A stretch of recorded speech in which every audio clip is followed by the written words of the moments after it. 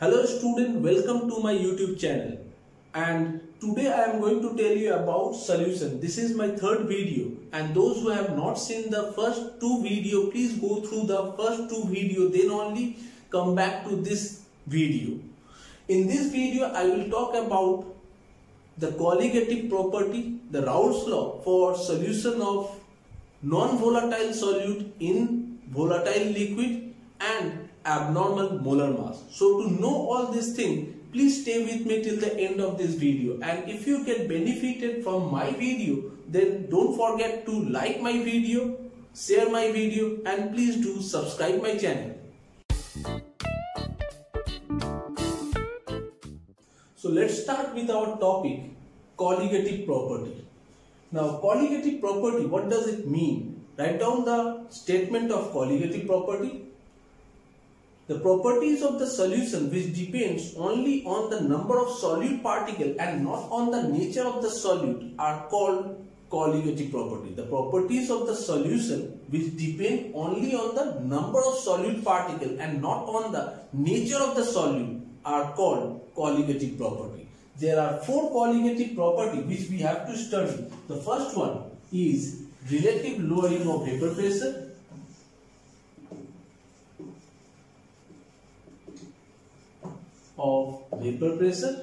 The second one, elevation of boiling point.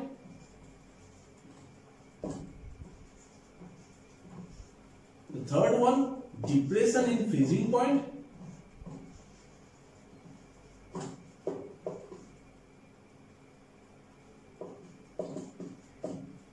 And the fourth one is osmotic pressure.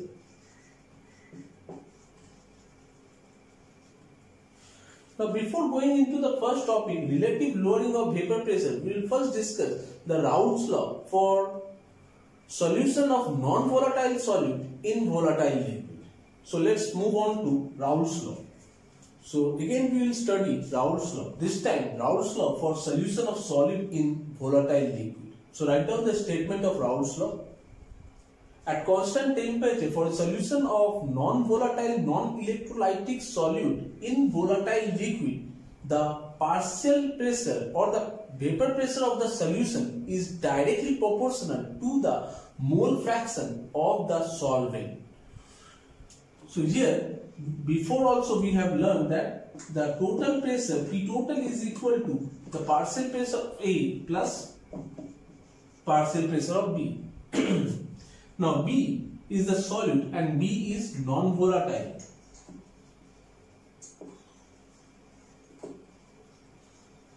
So if B is non-volatile, then PB is equal to 0.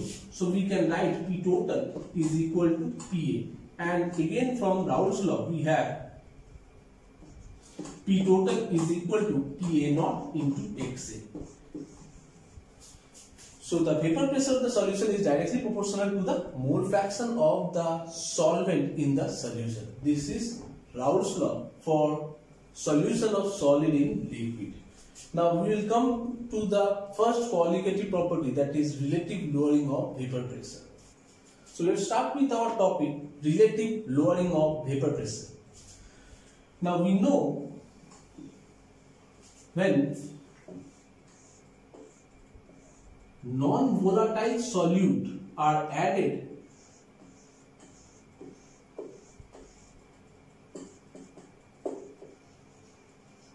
to a volatile solvent, say water,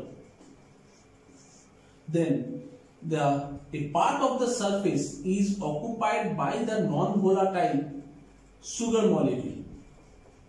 And we know evaporation is a surface phenomenon. Since a part is occupied by the non-volatile sugar molecule, so only those molecules, water molecules which are on the surface can go into the vapor state. And so the vapor pressure of the water decreases.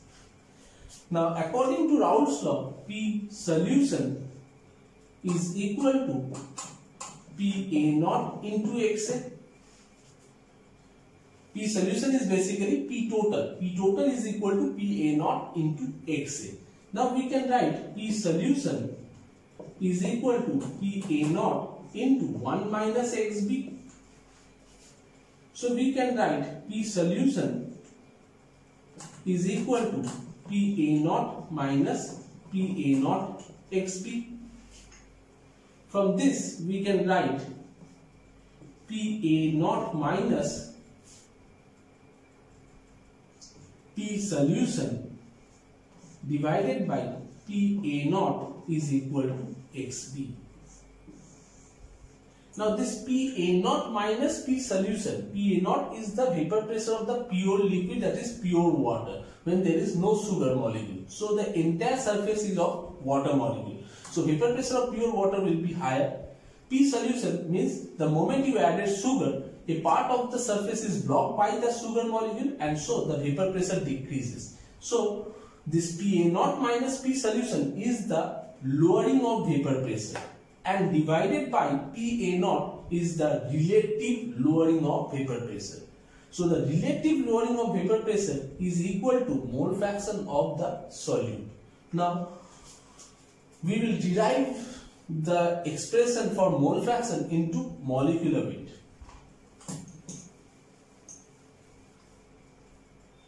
So we can write PA0 minus P solution divided by PA0 is equal to NB divided by Na plus NB. For dilute solution, NB is less than Na. Therefore, NB, Na plus NB is approximated as Na. And so we can write PA0 minus P solution divided by PA0 is equal to NB divided by Na, or that will be equal to WB by MB into MA by WA.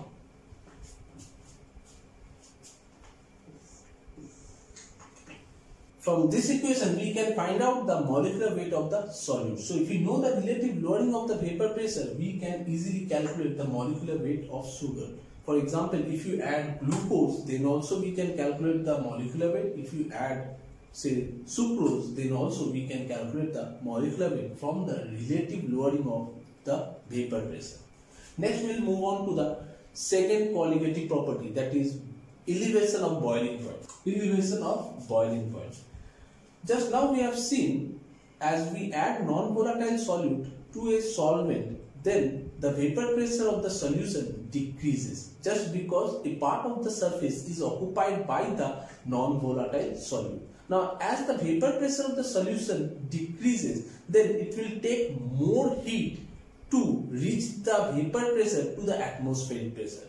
And the definition of boiling point is the temperature at which the vapor pressure of the solution become equal to the atmospheric pressure.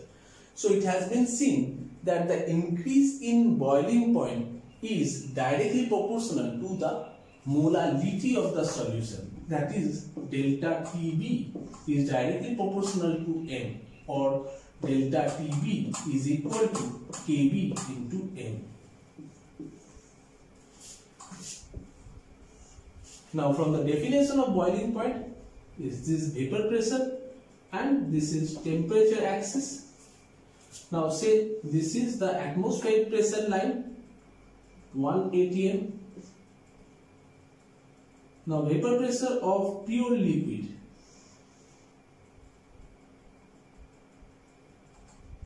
Okay.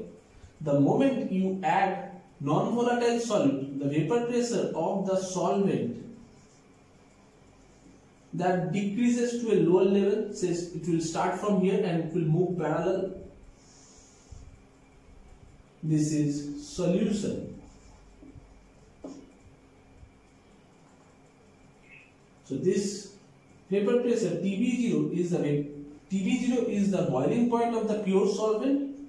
TB is the boiling point of the solution. So delta TB is directly proportional to M. This delta TB is equal to TB minus TB0 or TB0.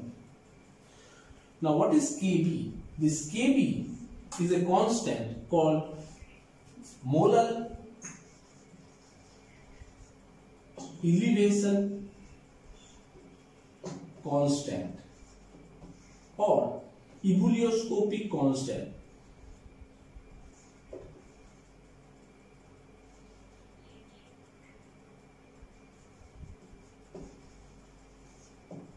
It is called molar elevation constant or ebullioscopic constant. So we can write this equation like this: delta TB is equal to KB into WB divided by MB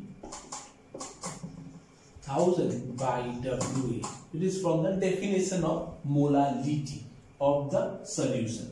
So this is our final expression. From this expression also we can find out the molecular weight of the solute. If it is sucrose, if it is glucose, if it is urea, you can find out the molecular weight of the solute from the elevation in boiling point. So next we will move on to depression in freezing point. Depression in freezing point. Now this depression in freezing point, again it is delta TF.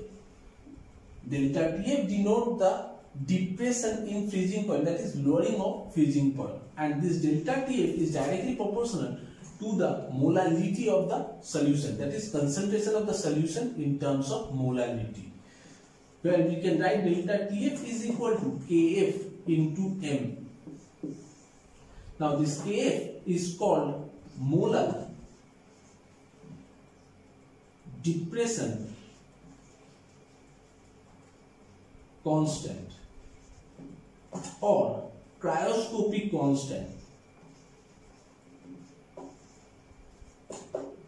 Now graphical presentation.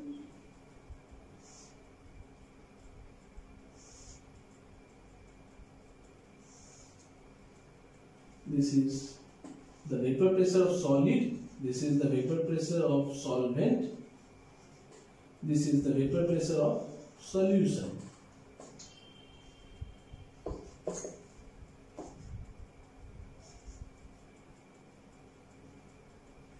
This temperature is TF0, where the solvent and solid cut or meet. That temperature is the freezing point of the solvent, where the solution and solid meet. That temperature is the freezing point of the solution. Freezing point of the solvent is denoted by TF0. Freezing point of solution is TF.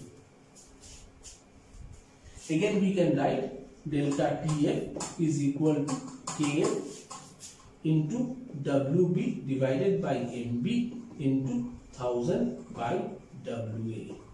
So you have to memorize this equation for solving numerical, and in the numerical you will be asked to find out either the molecular weight or the depression in freezing point. Next we will discuss osmotic pressure. Now before going into osmotic pressure, we should know what is meant by osmosis. Now write down the statement of osmosis: the phenomenon of movement of solvent into solution through a semi-permeable membrane SPM is called osmosis. The phenomenon of movement of solvent into solution through a semi-permeable membrane is called osmosis. So when solvent move into solution, the volume of solution will increase. Now to prevent the flow of solvent into solution, we have to put some pressure on the solution side, and this pressure is called osmotic pressure, and it is denoted by the term pi. So write down the term osmotic pressure.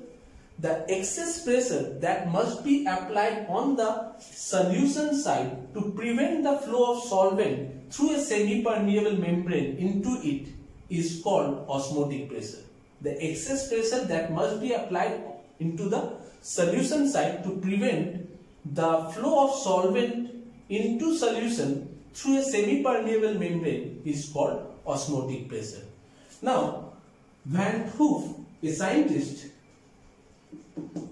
Van Hoof has shown that this osmotic pressure pi is equal to CRT, where C is concentration in mole per liter.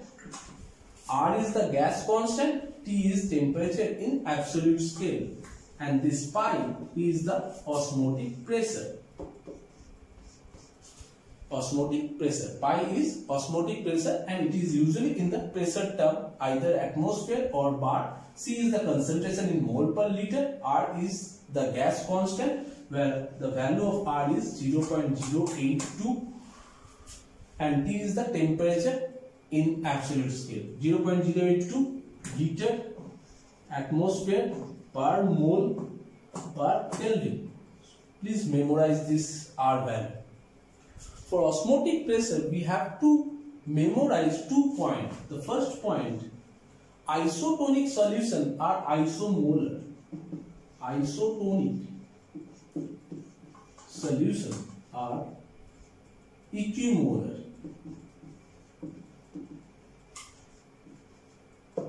What is meant by isotonic solution? Isotonic solution means two solutions having same osmotic pressure. Suppose you have two solutions.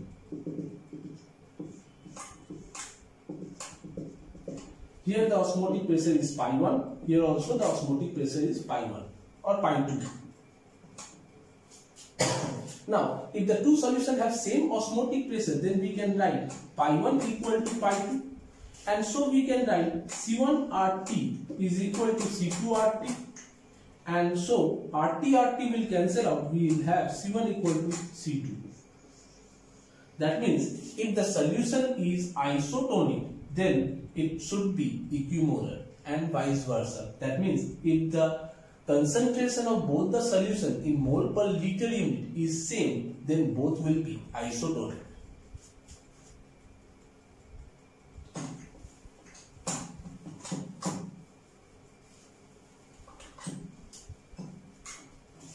Now the second point. The second point is, suppose you have two solutions. Solution 1 whose osmotic pressure is pi 1, you add another solution which is solution 2 whose osmotic pressure is pi 2, another solution, it is 3 solution whose osmotic pressure is pi 3, and you are getting a new solution.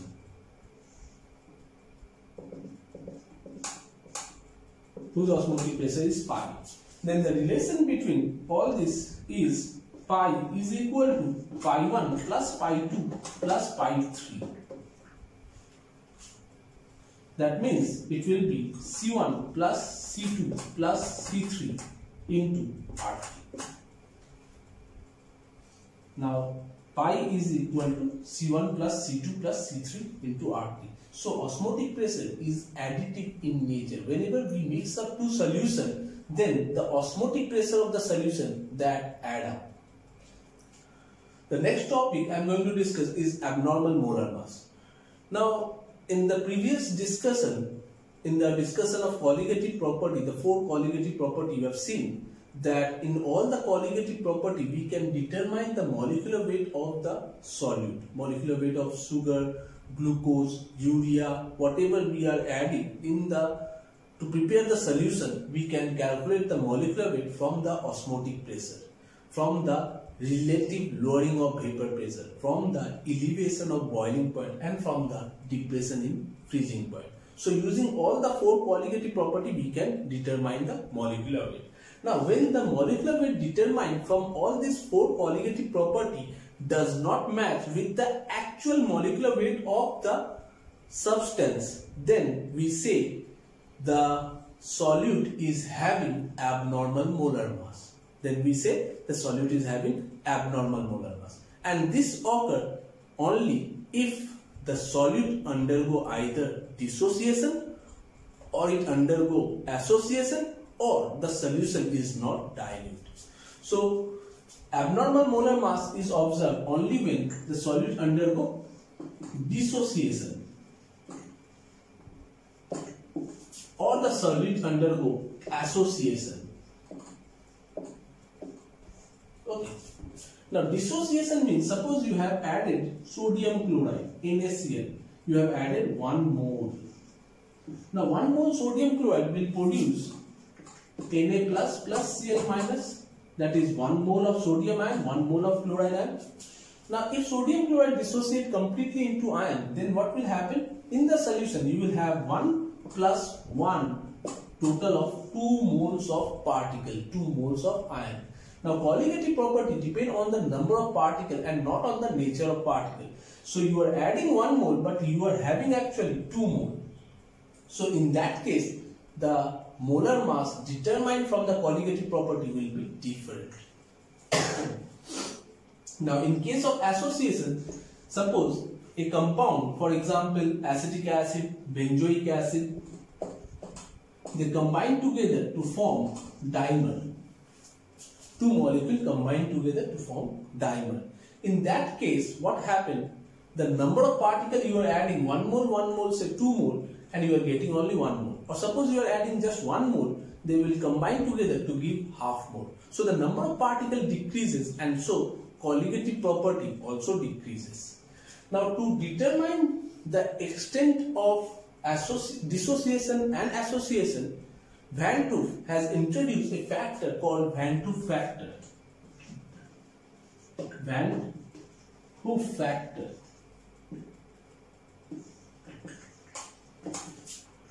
I. This Van 't factor I is equal to observed colligative property by calculated colligative property.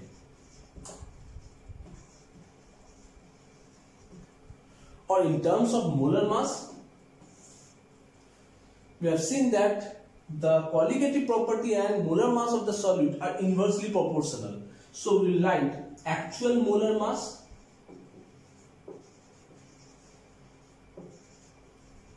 by observed molar mass. Observed molar mass is molar mass obtained from the colligative property.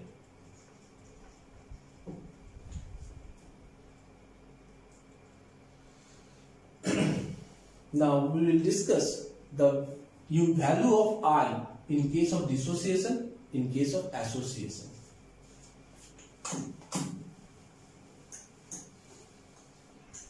Now, if the solid does not undergo dissociation or association, I is equal to 1. That means if you add 1 mole of the solute, you will have 1 mole in the solution.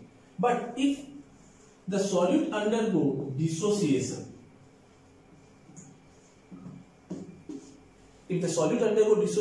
then what happens? If you add 1 mole, it will break down into 2 mole, 3 mole, 4 mole depending on the molecular formula or formula of the compound. So, if 1 mole is added, the number of particles increases. So, I become greater than 1 for dissociation. Now, if the solute undergo association, then if you add 1 mole, you will get half mole, 1/3 mole, 1/4 mole. So, in that case, for association, I is less than 1. Now this I can be correlated with the degree of dissociation and degree of association, because often it has been observed that the solute does not dissociate 100% or the solute does not associate 100%.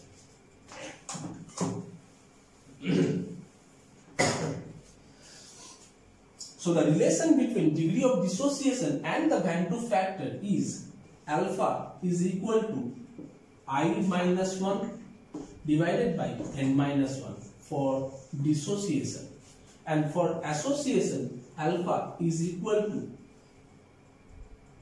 1 minus I divided by 1 minus 1 by n. What is n? N is the number of particles after dissociation. N is the number of particles after dissociation. For example, sodium chloride NaCl, N will be 2. Magnesium chloride, N will be 3. Aluminium chloride, N will be 4. So sodium chloride produce 2 ion, sodium and chloride, so into 3 ion, N3, N4 like this. Here N is the number of molecules which associate together to give a new cluster molecule. So in case of carboxylic acid, N is usually 2 because 2 molecules combine together to form a cluster molecule. How they combine? See. Suppose you are talking about carboxylic acid, RC double bond O, single bond O, H, O, C double bond O, R. So 2 carboxylic acid combine together and form a dimer. So often N is equal to 2. N can be 3, N can be 4 depending on whether it is trimer, tetramer or etc. Hope you understood this topic, and if you like this video, please do share with your friends so that they also get benefited, and please subscribe my channel. Thank you.